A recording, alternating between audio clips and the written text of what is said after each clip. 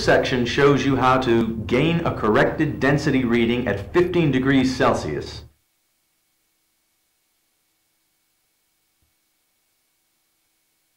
First, fill the density meter tube with oil up to the fill line. The centigrade digit flashes during heating. Stir the oil occasionally with the stirring rod until it has reached 50 degrees Celsius. This will take about 10 minutes. The meter is ready for testing and will now ask for the uncorrected hydrometer reading in mode 1. Stir the oil again with the stirring rod. Carefully select the hydrometer of the appropriate range and gently insert it into the oil. To select the correct hydrometer, refer to your user manual.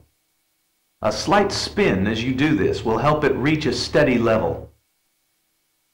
Read the hydrometer at the meniscus and enter the uncorrected reading using the speed and arrow keys.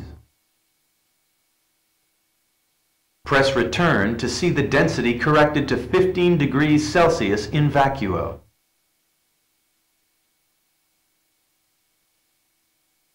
To summarize, heat the sample, insert the hydrometer, enter the reading, correct the reading to display density at 15 degrees Celsius in vacuo.